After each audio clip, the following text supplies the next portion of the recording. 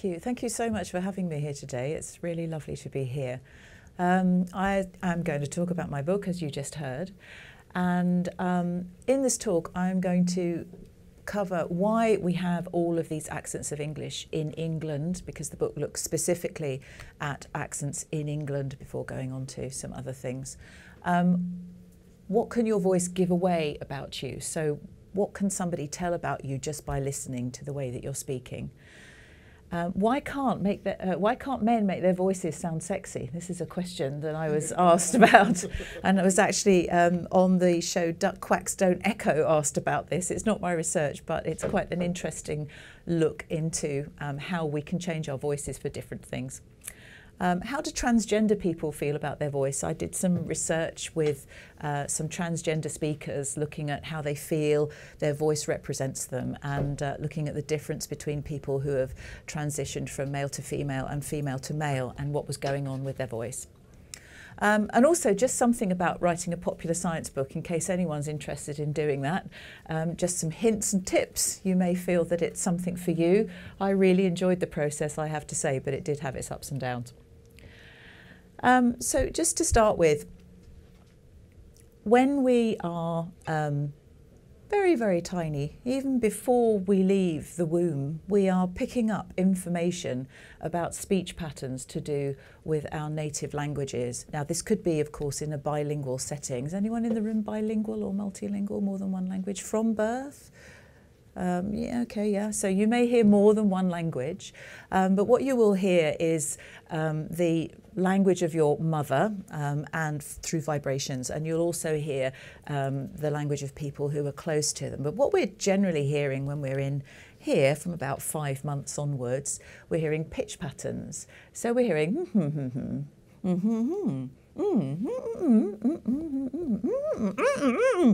that's kind of thing that we're hearing. And as the person goes about their daily lives, you know, just, oh, I'm washing up, hello, oh, hi, you're home, yeah, good, I'm going out to the shops now, I have to go to work, I've got a really important meeting, I'm doing this, I'm doing that. We're picking up all of these sorts of patterns, but we're listening to the pitch patterns and the prosody. And what's interesting is that it has been found that with really, really young babies, neonates, it's already possible to identify the pitch patterns of the languages into which they're born. You can do this with neonates.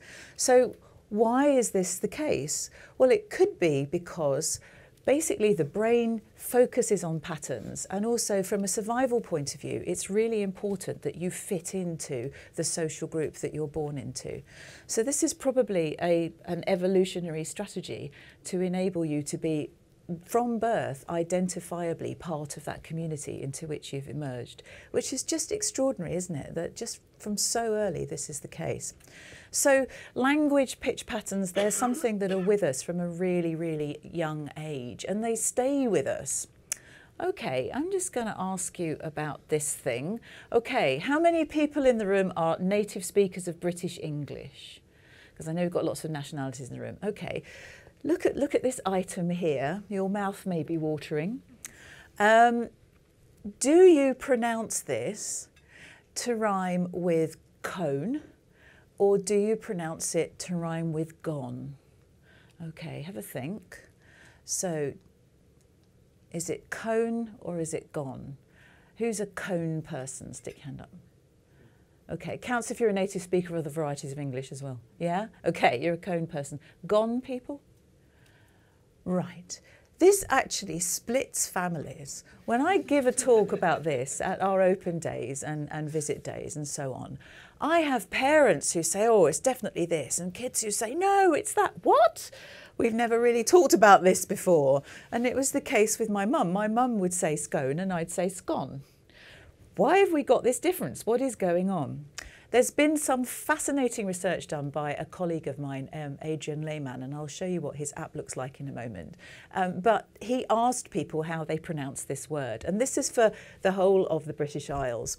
So if you are from Scotland or the north of England, then you'll definitely say gone. If you are from Southern Ireland, you will definitely say scone. If you're from Northern Ireland, which is actually a branch of Western Scots, you will definitely say scone. So we've got this delimitation here in Ireland. But if you look at England, it's all a bit mixed. Am I going to be able to get this to come? No, it's all a bit mixed here. So if we look at this here, it's more sort of yellowy. Now we've got some places in England where it would be pronounced as scone. We're not entirely sure why. Why would that be the case? We know that there's been quite a lot of immigration from Dublin to Liverpool, for example, but it's not the case that people say scone around there. So why have we got this area here where people say scone? And why are people down in sort of Hackney, Essex, why are they saying scone? Why are they doing that? More interestingly, if you're British, you'll get this. In Cornwall, you're more likely to say scone, but in Devon, you're more likely to say scone. And Devon and Cornwall also have an argument about which way you put the jam and the cream on. So we've got actually an accent delimitation there as well going on. I'm from Kent. I'm from this little bump here on the end of Kent. And actually it's more orange than it is green. So you'd expect me to say scone. And my mum was actually from Bexley, so you'd kind of expect her to say scone. But why do we have this difference? Why do you think we have this difference? What's going on there? Why do you think some people would say scone? Apart from, unless you're from those language groups specifically. Any thoughts? Yeah? Were there any popular television shows when you were growing up that could have influenced? That specifically mentioned scones and scones? I don't think so. I can't think of any. I will tell you though that I was in Australia in the summer for a conference, and we went into a cafe and they had some of these things piled up. And the person behind the counter was speaking to another person behind the counter, and they were talking about scones. And then I went up to the counter and said, "Could I have some tea, please?" And she said, "Oh, you're from England." She said, "Would you like a scone?" And I said, "That's interesting. You said scone there when you spoke to me, but you actually said scone when you spoke to your colleague." She said, "Oh yeah, but scone's more posh, isn't it?"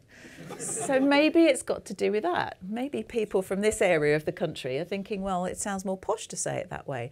So we've got these sort of judgments about individual words, about the poshness of words, pronunciations, about whether something is the right way to say things or not. These are things that people argue about. It's extraordinary, but they do argue about these things, and it's good for me because it means I get to come and talk to people like you about it. This isn't the end of this research, however. There are two major surveys of English that I'm going to be referring to.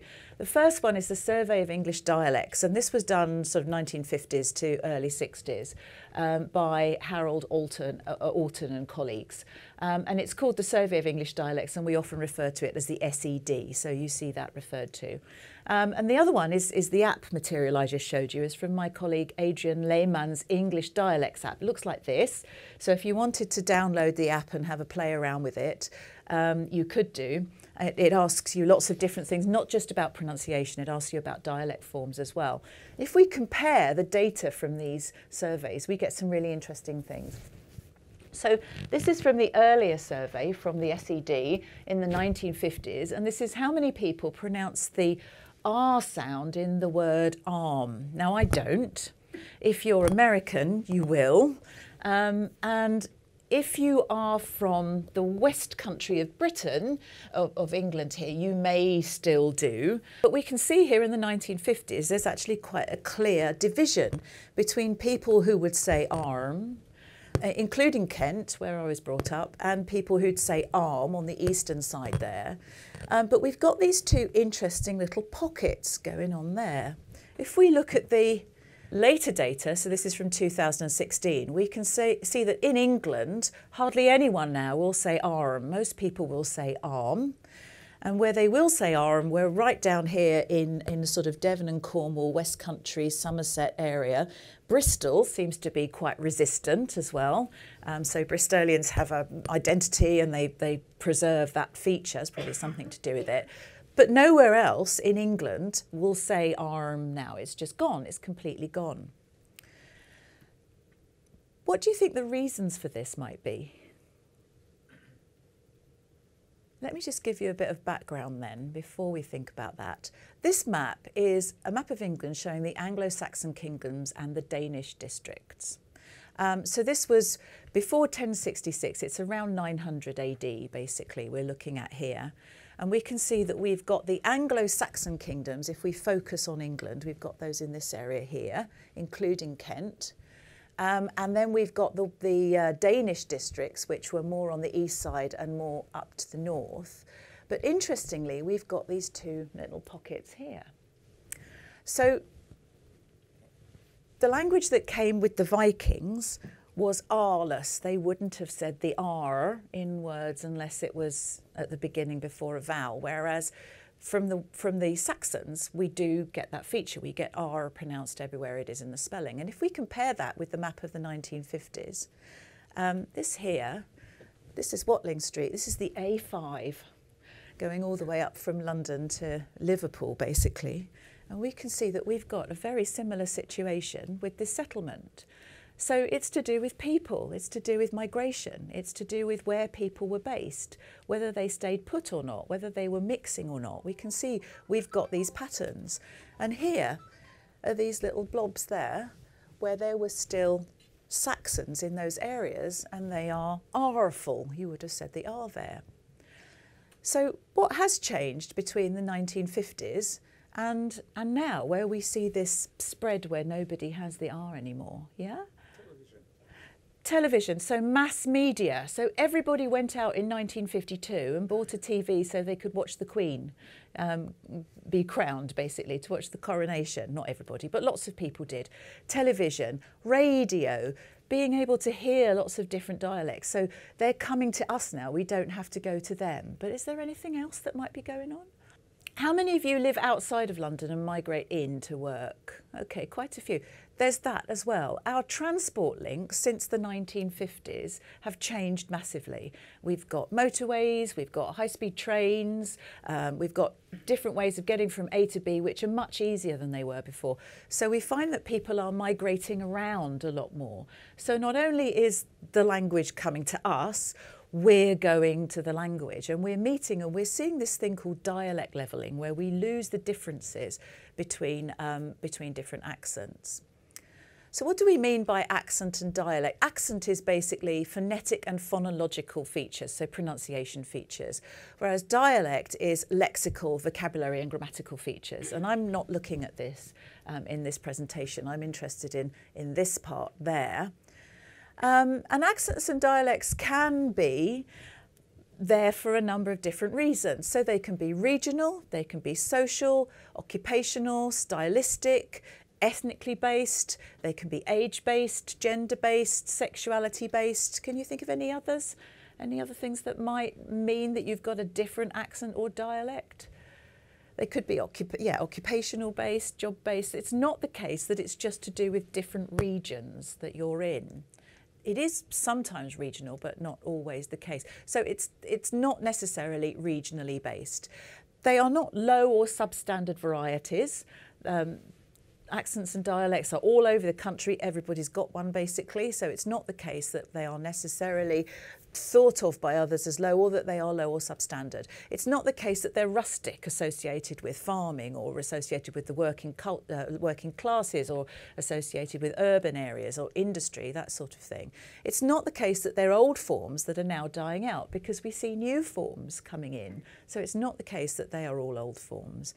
And it's also not the case that they're not codified. They do have observable rules. So it's not the case that people are just doing things with no rules at all. There are rules to the way that we use different accents and dialects. So who has an accent?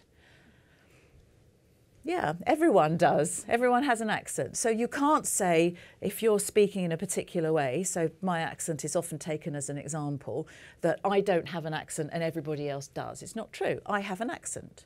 And I definitely know that when I go abroad. If I go to places like Australia and the United States, they always say, oh, your accent's so interesting. Everyone has an accent. Okay, we're going to focus on what your voice can give away about you. One of the things that I do in my professional work is I work in forensic phonetics, and that is comparing voices or looking at the way people speak to see what we can tell about them. Does anyone remember this business from a little while ago? This is Jihadi John here. And he was involved in a number of beheadings of people from the West. This is James Wright Foley, who was an American journalist. And the media were very interested in him because he had a British accent. So me and a number of other people who do this sort of work were interviewed by the media, and we appeared in newspapers and on the television and so on, talking about what we could say about this accent, because they were saying, well, if it is British, where's it from? So what could I tell about this person just by listening to their accent? Well, first of all, I could tell that they had a multicultural London English accent. And this originated around Hackney in northeast London, but now it's actually quite widespread, but it's a relatively recent accent. Also, just by listening to the way that he was speaking, he sounded quite educated. So I suggested that he's probably educated to university level, just by listening to the words that he was using and the way that he was speaking. Something else that I was asked is, and this is always something that newspapers are interested in, is whether he was an immigrant. And I said, well, it's really difficult to say whether this person is an immigrant, but from my point of view, listening to the way that he speaks, if he did come into Britain from outside, then he would have done it quite early. So he would have come in maybe before the age of 10, certainly, because he doesn't sound like a non-native speaker of this variety. He sounds like a native speaker. And the older you get, the more difficult it is to have a native-like variety wherever you're based. So my suggestion was that he was an early bilingual. So if English was learned as a second language, that it was between the ages of 5 and 12, but it wasn't any later.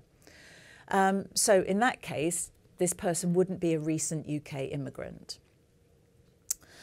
When it was eventually revealed that he was Mohammed Emwazi, all of these things were right. Now, this is a little bit like horoscopes, isn't it, really? A little bit like horoscopes. But the fact that you can tell things about people by the way that they speak is very interesting.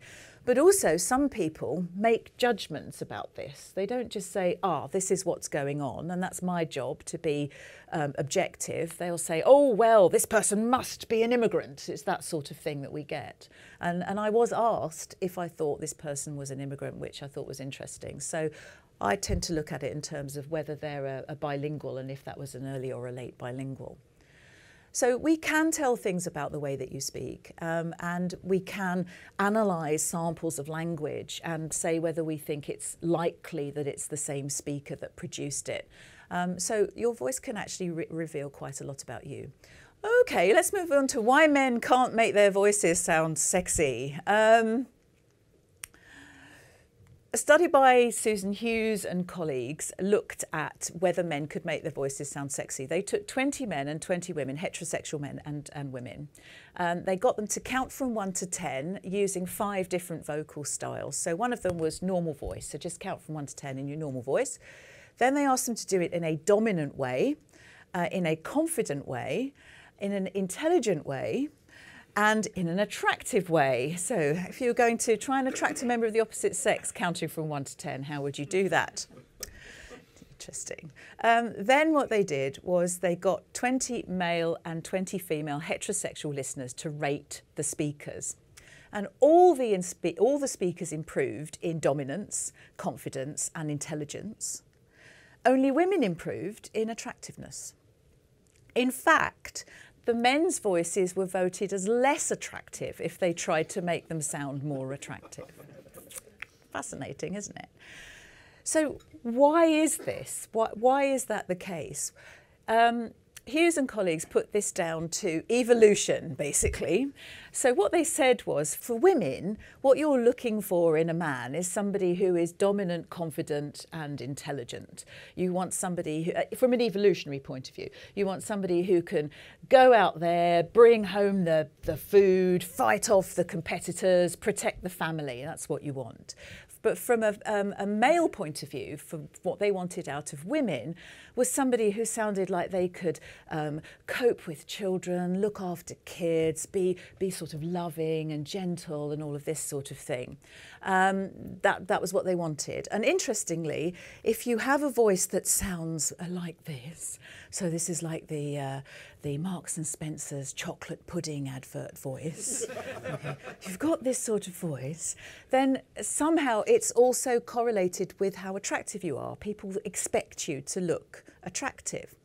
So they just put it down to straightforward evolutionary reasons. So women don't care if men can make their voices sound this, because they're not looking for the qualities that that kind of voice conveys. They're not actually looking for that at all. Another thing that came up was something called competitor derogation. So women rated men's confident voices as more confident than their normal voices, but men didn't. Why not? So what Hughes suggested is it could be possible that men are bioprogrammed to deliberately downplay the confidence of competitors. And so they would not rate those confident voices as more confident. They just wouldn't do that. And there are, of course, implications for politics here. We see this coming up in politics where people downplay how confident people are, how competent they are at doing their jobs. Okay, how do transgender people feel about their voice? As I said, I did some research. I interviewed a number of transgender people about their voices. If you're a transgender person, you may transition from female to male. And if that's the case, you're usually given testosterone, which causes the body to go through male puberty. And one of the effects of that is that your voice will change quite dramatically. For most male speakers, you get this thing called the voice breaks. And sometimes you get this kind of squeaky period where it's kind of doing something you don't exactly know what it's going to do. Would many in the room identify with that? Okay, it's something that passes quite quickly, but it's there for a period of time. So you go through male puberty and then your larynx enlarges quickly, just like you shoot up in height. And this changes the way that you sound, because you then sound, you sound like you have a lower voice pitch. For male to female transitions in adulthood, this is more problematic because changes to the vocal apparatus have usually already happened. So it's quite difficult to make changes to the way that you speak from that point of view, unless puberty blockers have been prescribed. So if you identify very early on that you're in the wrong gender, you've been born into the wrong gender, then with the permission of your parents, it's possible to get things called puberty blockers that stop the process of puberty happening. But this is still not particularly common. It's quite difficult to be prescribed these for all sorts of reasons. In any case, it's not impossible to change your voice if you haven't had puberty blockers. It's not impossible to change the way that you speak, but it is a challenge. And I've seen some videos, I'm not going to show you any of those, but I've seen some videos where with specialist speech therapy help, people have really changed a lot in the way that they sound. Their voices have changed, the pitch has gone up, but you have to make a really conscious change to keep your pitch at a particular different level the whole time. It's really a lot of work until you get into the point where you're used to doing that.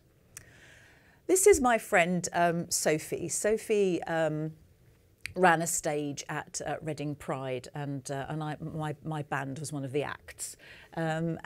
She's a really good friend of mine, and she's one of the people that I interviewed about her voice, and these are some of the things that she has to say about it. First of all, she said, the voice gives everything away. It's got a much bigger role than it should have. So for her, the voice is saying something that she's not happy about. She doesn't feel that the way that she speaks represents her. And it's largely to do with pitch. In the small-scale piece of research that we did, we had a number of different speakers from different gender and transgender backgrounds. And the one thing that made listeners most likely to rate the speaker as male was a low pitch. It was that. So what she finds is that because of the way she speaks, she often gets misgendered. So if she's speaking and people can't see her, then they'll assume it's a man that's speaking. She says in some cases this is deliberate, but it's not always deliberate. Often it's non-deliberate, but it's still hurtful. And even when people see her and look at her and hear her speaking, she still has some people misgendering her, which she finds very hard. So she doesn't feel that her voice represents her particularly well. But what she does have is a number of strategies for dealing with this. So first of all, if she's on the phone, she will always say, hello, this is Sophie. So she'll say that name, which is a female name, so that people know they're speaking to a female person. So she'll deliberately do that. And she also uses quite breathy voice as well. She tends to do that too, because that's something that's more associated with women than with men. And she does also try to raise her pitch, although she has said to me that it is difficult to do this and she finds it quite challenging to keep it up. So we've got these different issues. Female to male, physical changes happen largely, the voice drops, and that is the thing that will help people identify you as male if they're listening to your voice. For male to female, we've got this issue where we've already got the physical change that has happened in a lot of cases, and it's difficult to control it. So actually having a voice that represents you as a transgender person can be a real challenge. Okay, just to end with writing a popular science book. This is the book I've always wanted to write. I don't do research in any of these areas, just small-scale bits and pieces. My research is on intonation in children with speech and language deficits and global Englishes, pronunciation in global Englishes, mostly Hong Kong English, Malaysian English, Southeast Asian Englishes. Nobody wants to ask me about that. If I'm asked about anything, it is accents. I'm also asked about things like spelling. I was on the radio talking for 20 minutes on the apostrophe. I mean, for heaven's sake. Or people want to talk to you about things like, I was like, and he was like, or this sort of thing, or why people say so all the time, this kind of thing. People want to talk about that. That's not speech, though. But I wanted to write a book about the things that I've always been interested in, which is the way that people speak. So where it started was with my dad. This is my dad here, and my mum. My dad was born in 1911, so he was quite old, nearly 60 when I came along, and my mum was born in 1928, so she was 38 when I came along. And the pair of them were both very, very keen for me to speak properly, very, very keen. And the interesting thing about this is that my dad was one of 9, very, very working class, from the Old Kent Road in South London. He claims that you could hear Bow Bells, which is possible because there weren't so many high-rise buildings, I'm not sure. But he would have had a very, very London-sounding accent to start with. His father had a barrow at Covent Garden Market, and he worked with his dad on that barrow to start with. But when he was a young man, he decided he wanted to get a job in a bank. And to do that, he had to change the way that he spoke. So he was very aware that the way that you speak affects the way that you're perceived and can affect your career prospects. And he was always coming down on me like a ton of bricks. If I sounded a bit too fanny, he was like, what are you saying? Come on, you speak properly. It's those shoes, not them shoes, that kind of thing. Straight out of My Fair Lady. And my mum was responsible for that part because she loved her musicals. And we both loved My Fair Lady very much. And in a way, my dad's story is Eliza Doolittle's story because he was the barrow boy person in Covent Garden Market who got the job in the bank. And the other thing that happens when Eliza finally decides she's had enough misogynistic rubbish from Higgins and co, is she bails out and moves in with Higgins's mother, and he comes to visit her, and then he says, well, how are you going to support yourself? What are you going to do? And she says, I'll teach phonetics. And that's kind of what I ended up doing. So there we go. Well, I hope you've enjoyed this kind of story of my life, but I should also just tell you that how it developed, I was very fortunate in that I had an advocate on my side, and that advocate is David Crystal. Does anyone know David Crystal? This is David Crystal here. David Crystal has written over 100 books on the English language and speech and other things to do with language.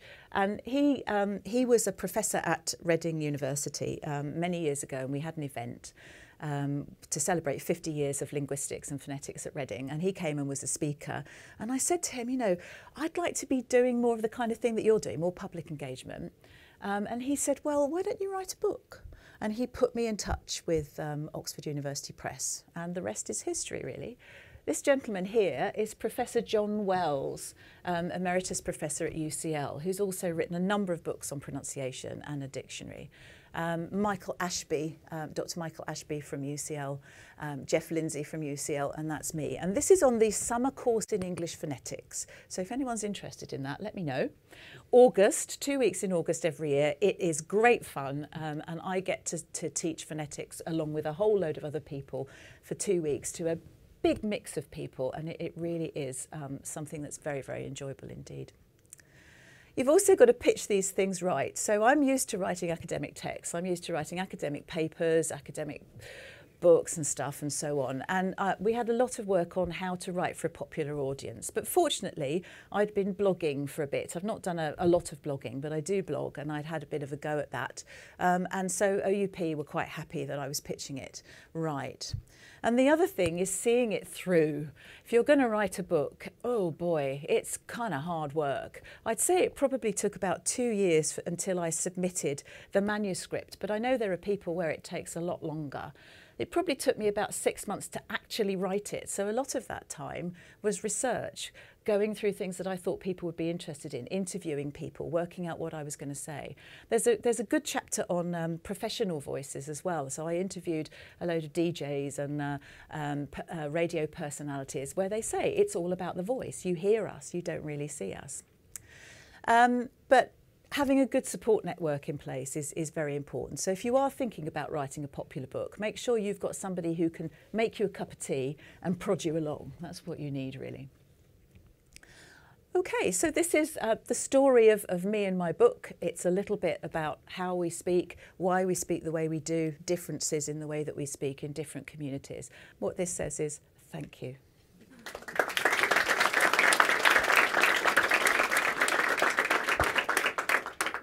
So you say your research interest is children with speech difficulties.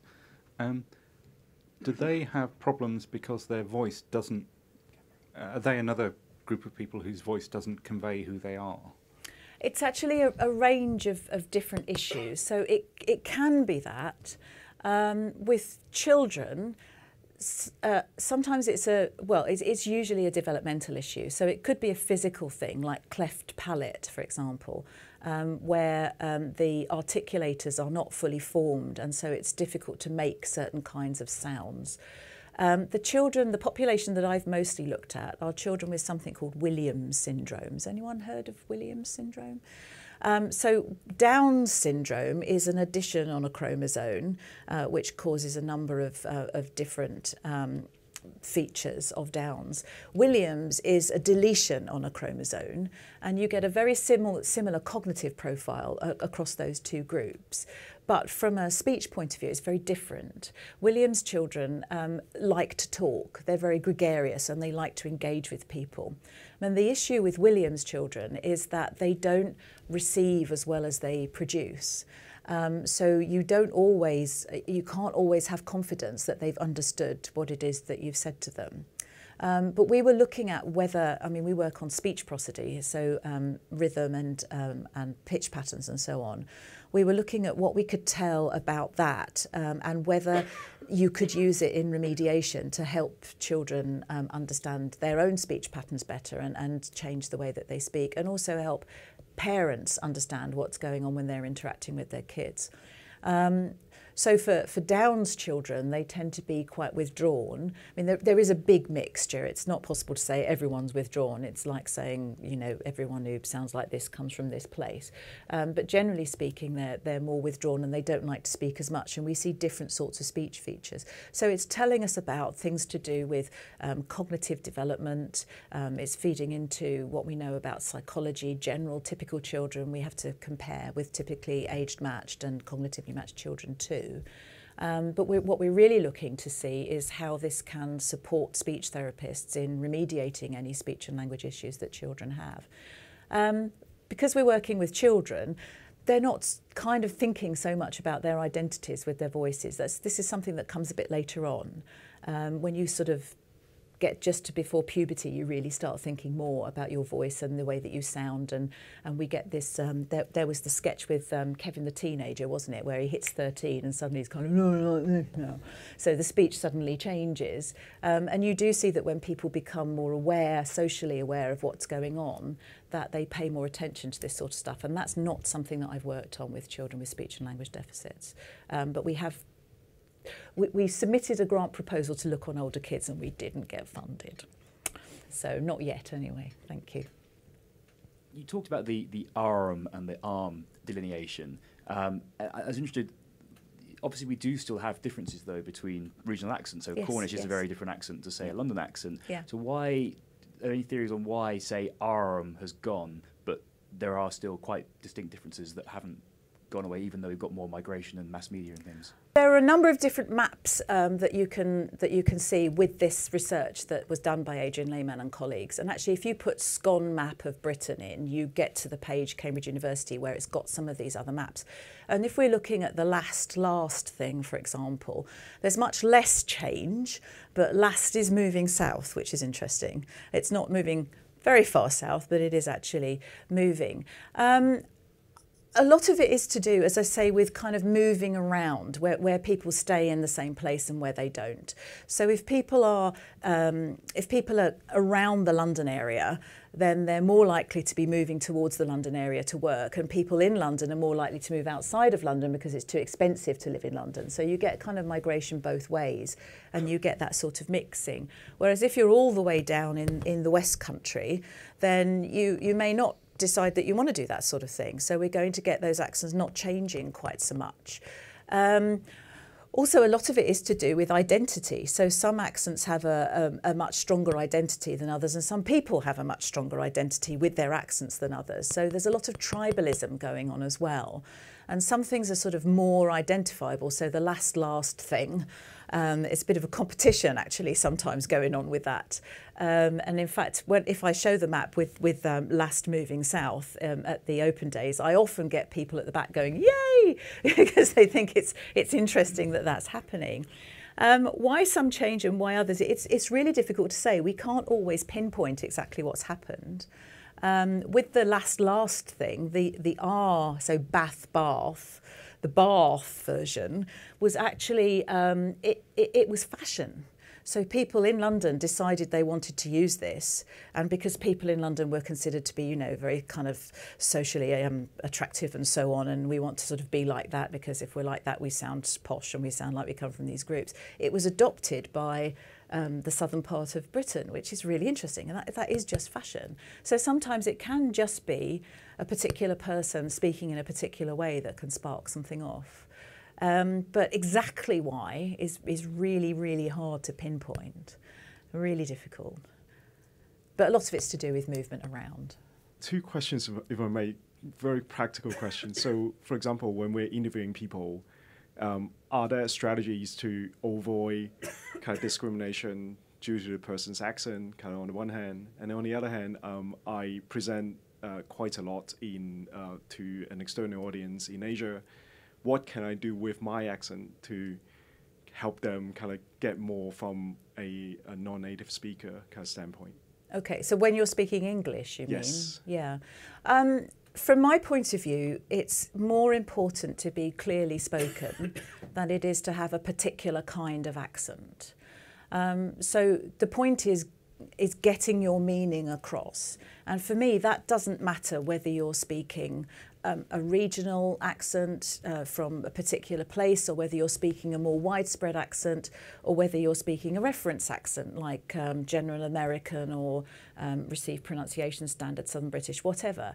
That there are people out there who have General American and Southern Standard British who are not very clearly spoken, who you wouldn't understand. So, I mean, just listening to you ask the question, it sounds to me like you're very clearly spoken. So I'd say don't do anything. Just continue to speak in a clear way, because that's what's important as far as I'm concerned. The accents thing is more of a problem, but again, it will depend on where you're from. So if you're from England or Britain, then you'll understand that we've got these accent prejudices. You'll know it happens, but you won't always realise exactly. It's the sort of unconscious bias training thing. You won't always realise that you're having a reaction against that. So it's being aware, really, that you're not judging someone on their accent, that you're judging them on what they're saying and you know what the meaning is. And there was again, I've mentioned in the book that there was some research with something like 700 employers about this uptalk thing. So when people go up at the end of a sentence instead of going down. So I'm going to tell you about my book now, and I wrote it the other day. It was really quick, and I spent 5 minutes, and I'm going up at the end. And what they found is that employers were saying, well, we don't like this feature because it doesn't sound confident. It sounds like people are unsure about what they're saying. But in 50 years' time, the interviewers are probably going to have that pattern. So by then, it might not matter anymore. I mean, we don't know exactly what's going to happen. We never do. But once something is so widespread, it stops being a problem.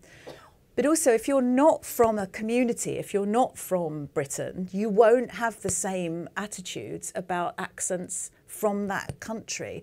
And if I go to Hong Kong, for example, where I lived for several years, and I hear people speaking from different Chinese language backgrounds, they just sound like they're speaking English with different Chinese language backgrounds. I wouldn't be able to say, oh, I'm going to discriminate against them because they come from this place. I wouldn't know that. But I do know that discrimination goes on in Hong Kong because I've witnessed it. It was, oh, well, they're speaking with this accent, we don't want to. So for me, it's if you're going to do any kind of unconscious bias training, I think it's important to include the way that people speak in it. And to get people to realise that the message is more important than those sorts of aspects, or that you need to recognise if you're having a negative reaction to them. You've spoken, I think, mostly about pronunciation of individual words. What about, say, the cadence in the Liverpudlian accent, and how's that evolved and remained? How has it resisted change over time? I don't know, because I'm not an expert on the Liverpool accent. I can't tell you, I'm afraid. There's supposed to be influences from Irish in there, and also North Wales. And Wales, and when I showed you the map, before the Romans actually, and during the Romans, Britain was mostly inhabited by a group of people called the Insular Celts, and again, they weren't a single group, they were lots of different speakers. When the Saxons arrived, they basically pushed those speakers into Wales. And the word Wales means foreigners in Anglo-Saxon language, so it's quite interesting. So you do get some features of North Walian accents as well in Liverpool. So it's a bit of a mixture, but I can't really tell you any more than that because I've not done any research on Liverpool and I've not spent time looking at it. But I have to say it's one of my favourite accents. I love it. I can't say, I'm not allowed to say any accent is bad, but I can say that I really like listening to people from Liverpool. Just because, like you say, the cadence is so interesting, and the sound changes and the way that people are using language. It is fascinating. I just moved here from the US 6 months ago, and I found it very interesting how many accents there are in Britain in like a comparatively smaller landmass. Yeah. And in the US, we have kind of like large regional accents. There's like a southern accent, but you can also find somebody who sounds like me anywhere in the US. And I've always found that interesting. And do you know anything about why like there's kind of one American accent that has been so proliferated so much throughout the country? The English that's spoken in America, I mean, first of all, again, it's a mixture because a lot of people from a lot of different places went to America, a lot of people. From an English point of view, from a British point of view, the southern states were the first, southeastern states were the first that were colonised. And those speakers would have had an R, so they would have said that. So we're talking about Jamestown, Virginia, that sort of area. The speakers who settled further up the coast in the northeast were mostly from the east side of England, where there wasn't an R. So you get those sorts of accents there that sound closer in a way to what British English sounds like now in comparison with some other accents. but you know, again, it's a big mix. But there've been some interesting studies done on New York accents, where you get there was one looking at social stratification in New York, looking at the way that people in a department store spoke English and whether they had the R or not. And it was found that the lower class speakers didn't. So the kind of New York, that kind of thing, rather than New York. The lower class speakers didn't have the R and the upper class speakers did. So there are a range of accents going on.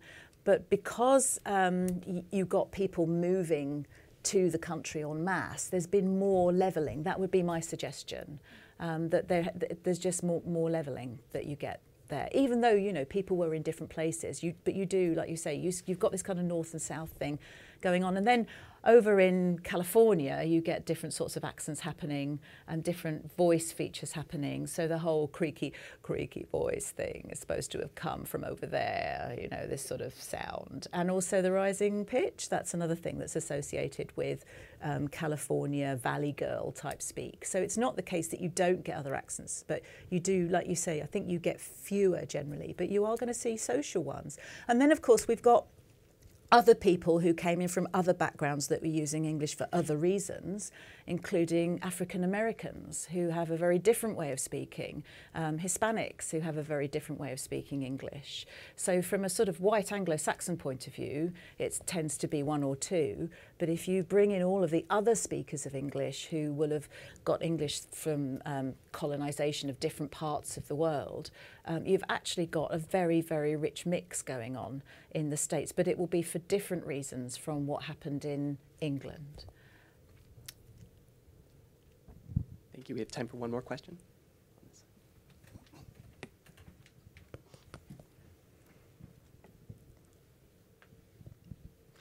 Hi, thanks a lot for coming. I also moved from the States a couple of months ago, and I have 2 young kids, so I've been curious to see how their accents adopt and kind of change over time. And I noticed my son, who's almost 6, adopted this sort of intonation for questions, and I'm sort of familiar with like the upspeak thing, but I don't know if you have a name for this where it'll be like it's almost like this extra movement, the thing we're saying, Jane, as opposed to Jane, a single direction thing. Do you have a name for? Yes, that's called a fall rise. Something I was asked about was Meghan Markle, now the Duchess of Sussex's speech, and whether her accent had changed. We did, actually Adrian Lehman and I and another colleague did a small article for The Conversation, and we said from a vowel point of view there hadn't been any change. And another colleague of mine looked at her intonation and said she's using this falling rising pitch, this really, this sort of thing, she's doing that, which is not a typically American pitch. You don't find it, it's a very British sounding thing. It's actually been suggested that some societies reject the fall rise because they don't want to be associated with British English. So that's quite interesting. Or I've got no idea whether that's really what's going on. It's just an interesting suggestion. But that's it. And a full rise is more tentative sounding. It's more kind of checking sounding. It's more I'm not sure sounding. So it could be that people in Britain do this to, I don't know, indicate that they're trying to give some sort of ground or give the impression that they're giving some sort of ground, and you get this sort of full rise patterns, whereas Americans don't tend to do this. So you'll get a rising pattern where it just goes Jane, as you say, rather than Jane, that kind of thing. So yeah, it's a very British pattern, the full rise. Yes, that's what it's called. It's called a full rise. Please join me in thanking Jane Sutter one more time. Thanks.